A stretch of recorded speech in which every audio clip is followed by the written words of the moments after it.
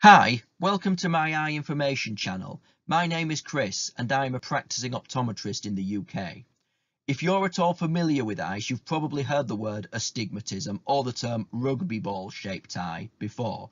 So in this video, I'm going to show you what astigmatism is and how it is corrected. First, just a few words about how the eye works in ideal circumstances. If you already know this part from one of my other videos, or if you know it anyway, I've included timestamps for you to skip ahead.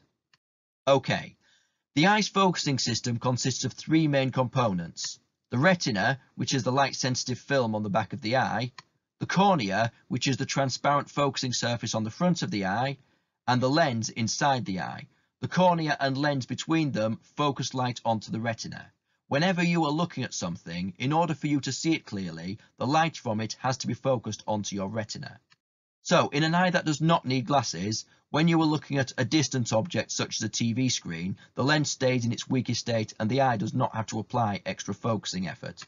The light from the distant object enters the eye and is focused by the cornea and the lens onto the retina so that you can see clearly. When you are looking at a near object such as a book or iPad screen, because this is much closer to you, the lens will not be able to focus the light onto the retina in its weakest state. So the eye applies extra focusing efforts, which makes the lens change shape and get more powerful. So now the light is focused onto the retina and you can see the near object clearly. This is in an eye that does not need glasses. So what is astigmatism?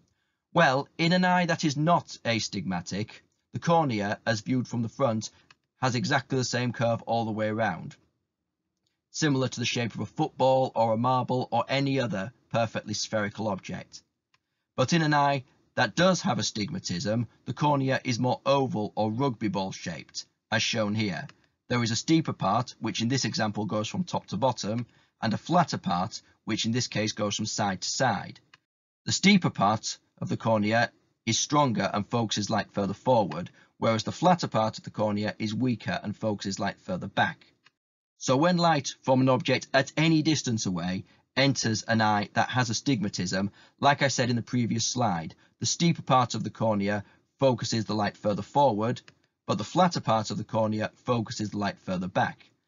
And because the light is not all being focused at the same point and not onto the retina, the person's vision appears blurry and distorted. How is this corrected?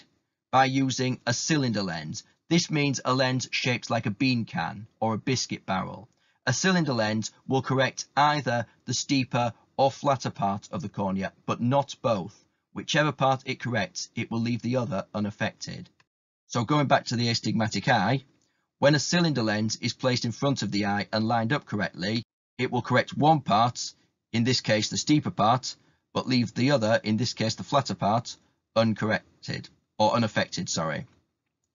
All of the light is now focused at the same point as it would be in an eye that does not have astigmatism. Now, astigmatism rarely happens on its own.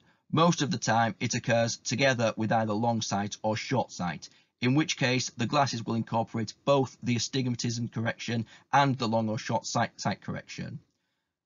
All of the light entering the person's eye will then be focused onto the retina and they will be able to see clearly. I hope you found this video informative.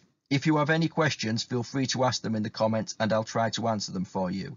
If you would like to see more videos covering various eye conditions, then feel free to subscribe to my channel.